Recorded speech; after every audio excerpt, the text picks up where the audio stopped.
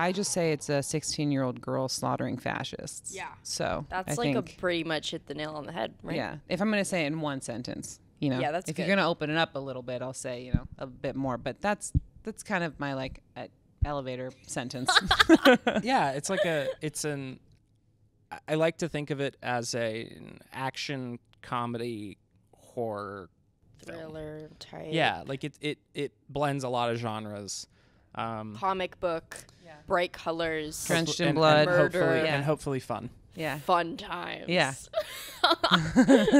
Someone said the other day, it's not okay to slap people, but it's okay to slap Nazis. Yes. And That's and how I'd we say feel. slap is like the Punch. bare minimum Or of what you should do if slaughter you find a in the dose case of of Becky.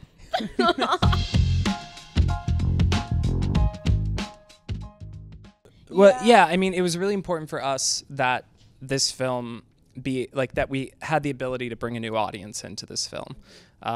We were very like specific about wanting the title to be The Wrath of Becky, so that if they heard of The Wrath of Becky, they could go see this. It's a film that stands on its own 2 feet while simultaneously satisfying all of the fans of the first film, hopefully. So there's definitely plenty to pull from the first film and continued storylines and stuff, but we hopefully do it in such a way that newcomers to the franchise can watch it and go, oh, I should enjoy watch it. Becky 1 after. Yeah, exactly. We want to bring was our that new goal. audience in. I mean, I think it starts as that kind of in the first one. There's Becky, and then there's the Wrath of Becky. It is very different, but I don't know. I mean, you guys can talk about the process, but it's really fun to kill Nazis, right? I mean, it's cathartic. It was fun to watch you kill fake Nazis. It also it's also like when you have the conversation of, so, okay, we're coming on to the sequel. Where do we take Becky from here? It felt very organic given the world right now and pulling from the headlines. Yeah, and Becky's like pissed off at everything, right? Like everything makes her like bare minimum grumpy. Yeah. And so like these people, these fascists, these noblemen are just like bait for her. They're just like delicious. It's delicious a reason. killing. It's a place to put her anger in. It's a place to put all of the training that she's been through, because she's been getting ready for this. So it's something that she needs to. It's her calling. She knew it was coming. She had a feeling. Yeah, she had a feeling. She watched the news. She did. She heard the radio. She's been waiting. Yeah. She did hear the radio. Yeah.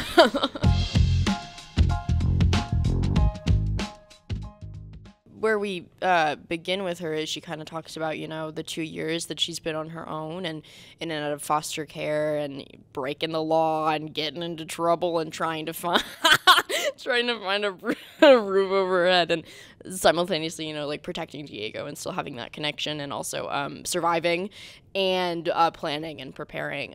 But she's found Elena and she's found this home. She has a community within that and her job. And she's just like, she's kind of almost living some sense of Becky's normal life with her job and Elena. And but then, shit goes down. Yeah, and burying all that trauma from the first Yeah. film. Oh, yes, Just of bubbling. course. Yeah, everything that's happened. She's been through multiple lifetimes in a short amount of time, a couple of years.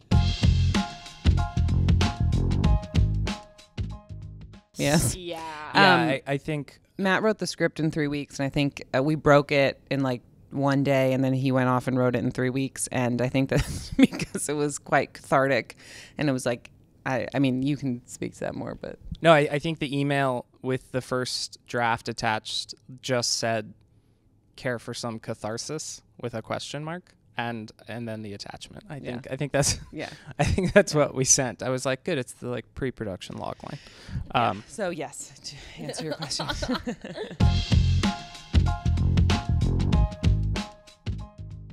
No, it was definitely important to me going into this second movie that there was a lot of blood and carnage, but in a different way than maybe, we saw in the first Becky, because she's got her colored pencils and broken rulers and a lot of fun stuff there. But now she's got the real deal. You know, she's got grenades and guns, and she's ready. She's been training for this. You know, with the first Becky, she wasn't really prepared. So I wanted to show that she's ready for this. And I did some training myself before we left to start filming. And I just wanted to make sure I looked like I knew what I was doing, because I obviously like don't really, but no, it was really important for me to make sure it looks like I was putting a little bit of effort into, which I was, into the physicality, because a lot of the filming and a lot of what we were doing was physicality and also practical effects, and especially like all the credit to those people, like with the blood continuity, like. It's just, it's insane, and I feel like we did a really good job, and it was some hard stuff to pull off, but it's amazing, and I love how it turned out, and other people do. Hats off to Lulu. We had an incredible stunt team led by we really did. Corey Piano, but when it came to Becky flipping, Becky diving from things exploding, that was all Lulu. So. Yeah, the rope. She failed. I couldn't do the rope. I said, "Can you do one more?" She said, "No." Nope. And then she slowly slid down the rope.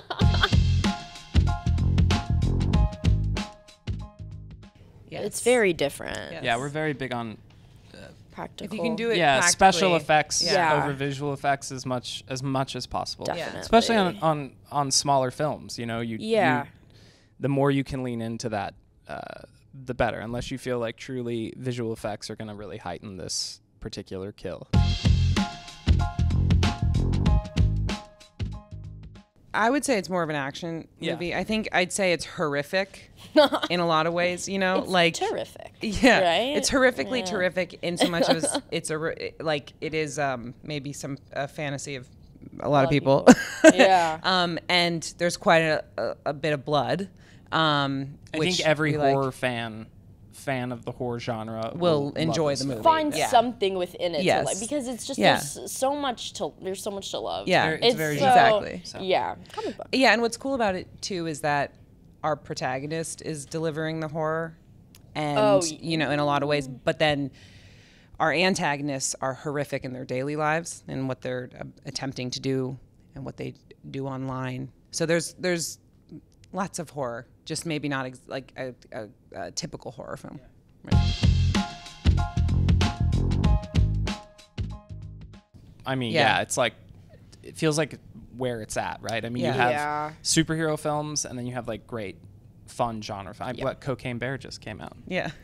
And and you have things like Violent Night and Nobody, and these films that are really resonating. I mean, I grew up in the 90s with Tremors, so like fun. It was very genre-y. Yeah, but I think there's a level of respect now that everyone's happy to see go around in the genre world. We just want them to have fun. Yeah. Yeah. I'm so excited just to see. Like, I just want to know, like, how, before I'm like, this is how I want people to react, I want to know how they do react, because I feel a certain way about it, and I know, like, the people that I have shared, like, little bits with, like, feel a certain way about it. But, like, I don't know. Just, like, I want an audience, and I want to know what a group of people think. Just, like, to hear, like, oohs and ahs and ah. Oh, like, God. I'm so excited. It's satire. Throw up. Me too. It's so nerve-wracking. Yeah, in a fun way. It's satire, so it should be fun, but relevant, you know? Yeah. So hopefully that's what I feel like there are a lot of opportunities for an audience to weigh in. Like, yes, to we react. really set out to make a crowd pleaser. Yes. Like this should. I think it is. I think that was with the way with the the camera's a character with how many crash zooms and whip pans we have. Like, it's a very rhythmic film. It's very tight. Every frame the needs editing to be there. is amazing. And it's just fun. I mean, like, everyone, I've said this before, but it was kind of like shooting a play, because we had so many moving factors, short shooting schedules, and everyone every single day, led by Lulu, showed up with their A game. Like, big cast, and she's covered in blood the whole time, just sitting there like. That was like 5 days of it. Oh my God, she's crazy. She's crazy. How much fake blood did you use? We should ask. Because there's like, I keep like eating this microphone. Whatever. That's okay. It's like fun. Okay. A lot. I would like to know though, we like could the find exact amount. Yeah. Yeah. Yeah. There's a lot. Yeah, to a T. gallons and gallons. Yeah. I know that. I know. No, it was definitely, many because gallons. what was happening like while we were filming that was the bloody scene. I was sitting there, chopping. I was really looking forward to that day too. But it was Megan and somebody else was sitting. Yeah, Brian was just like throwing blood. Yeah, sitting there, and they had like tubes and like bottles, and they just like buckets, and would just. It was the most.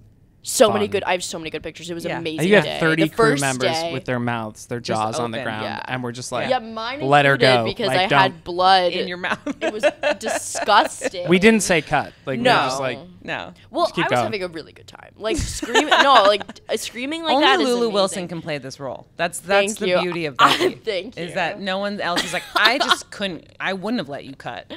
No. Yeah. Good.